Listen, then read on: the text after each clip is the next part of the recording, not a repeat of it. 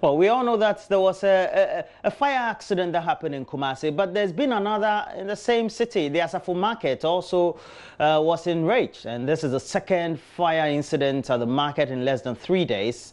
Let's bring you what happened there on Saturday. At about 9 p.m. Saturday night, many residents around Asafo saw a thick cloud of smoke emanating from the Asafo market. There was a second fire incident in the Ashanti region barely 24 hours when another fire destroyed shops at the Dr. Mensah part of the Kumasi Central Market. The affected traders have ruled out electrical fault or power as the cause of the fire. The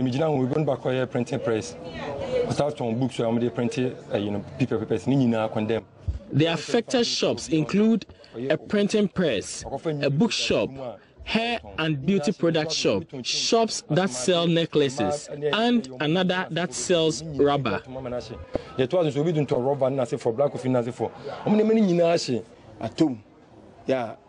For the shoemakers, some have lost between 1,000 and 1,200 pairs of shoes. One of us had to supply 1,200 pairs of shoes to some people in Burkina Faso. All of them are bent now.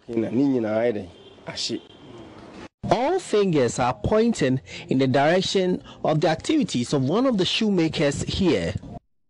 So this point is the finishing point of the shoemaking shops here, and at this point they try and finish the shoes that they've manufactured in this area, and we are told that the person that mans this area used naked wires to fix the machine that is used to do the finishing, and unfortunate for him, when he was using it, it sparked fire, and he left to get people to help him douse the flame, and unfortunately that couldn't be done as early as possible, and it resulted in this particular blaze that had destroyed so many shops here.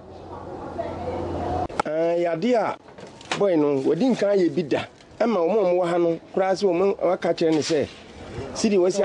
gentleman in question had been warned many times to stop using the naked wires, but he always fought us. He is the one we are all looking for now.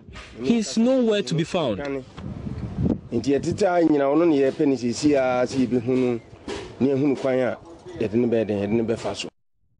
Asafo post office was also destroyed by the fire. Meanwhile, NADMO, fire service, and the police have started investigations. Prince Apia reporting. And on Sunday, there was another fire outbreak. Love FM's Erastus Asaridonko reports that about 30 market stores in the midsection of the market had gone up in flames. The raging fire consumed wares with fury. So the efforts of firefighters are being greatly hampered, or were being greatly hampered, because the area was largely inaccessible at the time. Firefighters had to use the upper terrace of a building and the construction close to the fire scene to battle the inferno.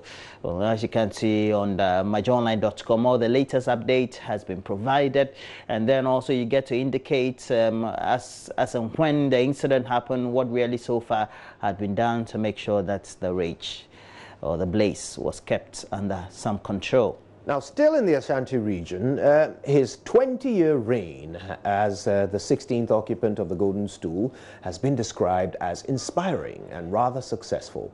Several dignitaries, including the president, joined Asanteman to climax the 20th anniversary of Otumfuo Osei II on the Golden Stool.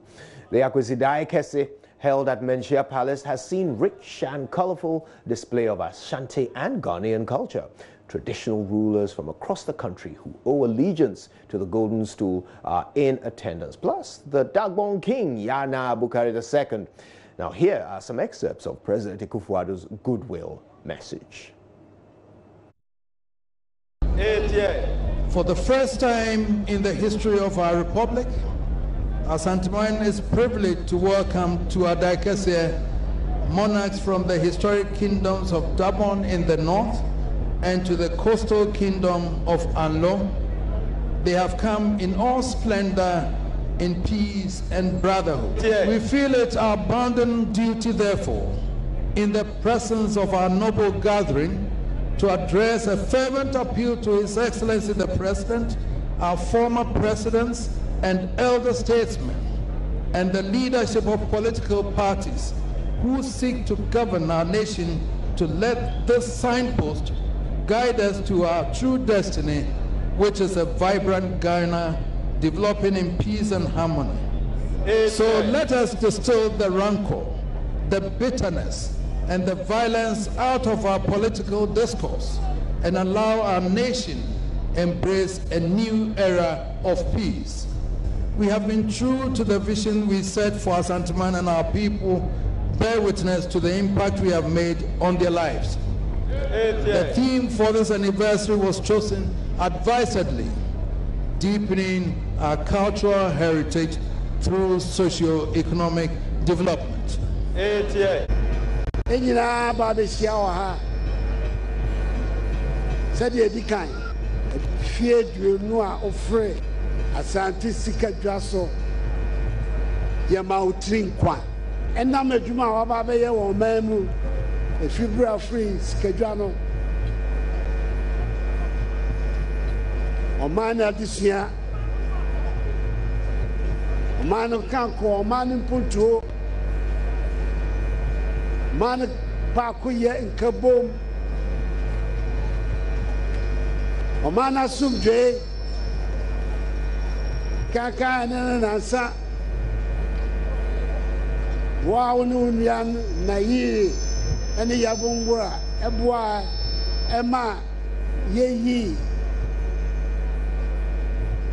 ya na foforo awodagbon ene asunje aba dagbon wenum nyina etini aba ha na sie ba mema amo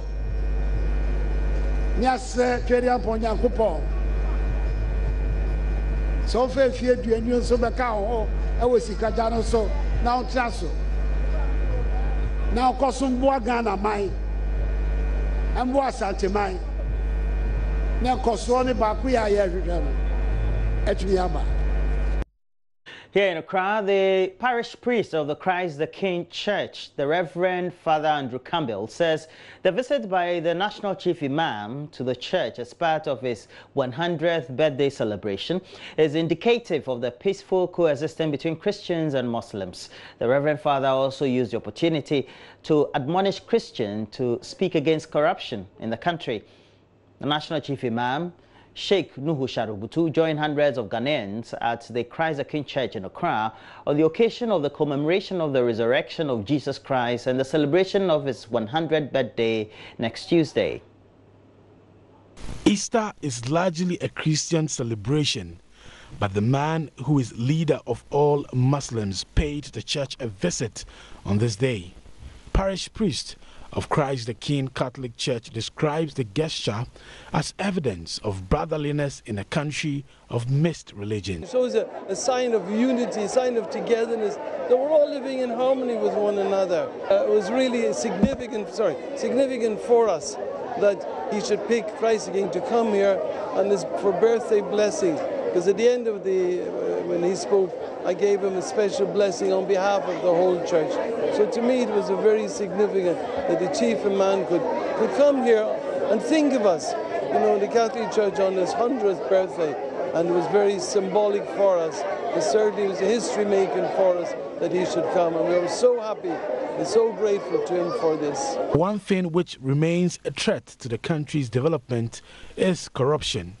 Father Campbell finds Easter an opportunity to reiterate the need to rise above corruption. Third last line of the first verse, cherish fearless honesty. To be honest, we need to be a witness. And that's what's missing in Ghana today. We want more witnesses in our country, people we can look to as an example. We're tired of this corruption. We're tired of all these stories every day in the media. people stealing, people lying and doing all sorts of corrupt things. But we're tired of it. Easter Sunday, a very significant day on the Christian calendar. Here at the Royal House Chapel International, almost all the members are in white clothes, signifying the resurrection of Jesus Christ. In his Easter message to Ghanaians, the Apostle General of the Royal House Chapel International, Reverend Sam Kranchi Ankra, urged Christians to use the occasion of Easter to foster unity and also ensure peaceful coexistence. There are believers in church who are not on talking terms with other believers outside the block of the church. And in our body politic in Ghana, it is more serious. Either you are NDC or you are NPP. If you are NPP, you are not for me. If you are NDC, you are not for me. And yet we are one nation, one people, sometimes from the same house, from the same tribe, and yet we cannot exude the love of God. We cannot show God's love. And yet we say we are believers. Crucify him or crown him. On this occasion, we are calling upon the President of Ghana. Once you win political election and you become president, you become a father to all. Nana, you are not a father to only a segment of Ghanaians, but a father to everyone. And if you are in the opposition, let's criticize constructively. We pray that all the girls who are lost, they will be found this Easter. We pray that accidents and bloodshed on our roads will come to an end. We pray that our police service will take the law and execute the law. Punish people who must be punished. Arrest people who must be arrested, so that there will be order and peace on our roads and our streets and in our country. The first service just ended here at the International Central Gospel Church. Some members we've been speaking to here have been telling us about the significance of Easter. Christ is risen. He's risen indeed. The whole purpose of Easter is for us to celebrate the grace that God has showed us by sacrificing his son for us, him dying on the cross and saving us from our sins. I see today as the resurrection day, and so for me, it's all about love of Christ. Christ died for my sake and he has saved me, so I have to also show the same love to the others. So that's it. Now, it was a massive party at the Ifwa Sutherland Children's Park as your superstation Joy 99.7 FM fed thousands of underprivileged individuals at this year's Easter Soup Kitchen. Now, for many of the beneficiaries, it was an opportunity to smile once again and to participate in the festive cheer. Now, apart from the food, some benefited from health screening, fronted, of course, by the Sugar Project. Ifwa Evans Chinnery was there, and she has more.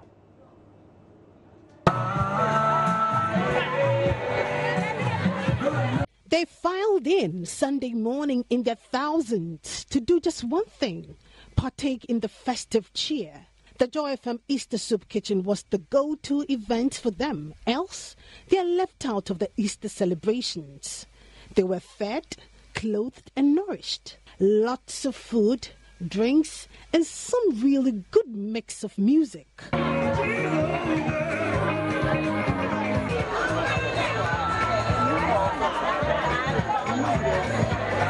By close of day, the thousands were unanimous in their gratitude to the team for their kind gesture.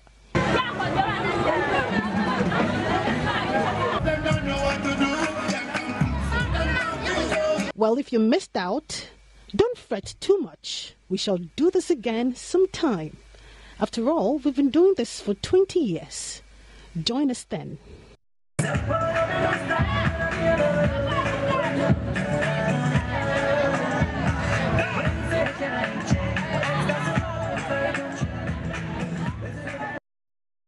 And it's always a period for showing love, and what a way to show love to those who are vulnerable and underprivileged. But that's it for the latest news headlines we have, where we'll be looking at some online portals, myjoyonline.com possibly. We'll look at what's the fallout from that coordinated attacks in Sri Lanka and what the death toll currently is.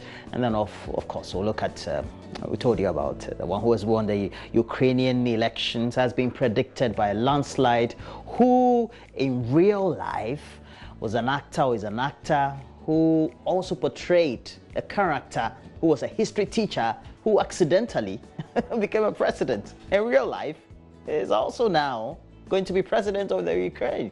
What do you think about it? We're taking a break. When we come back, all these stories for you.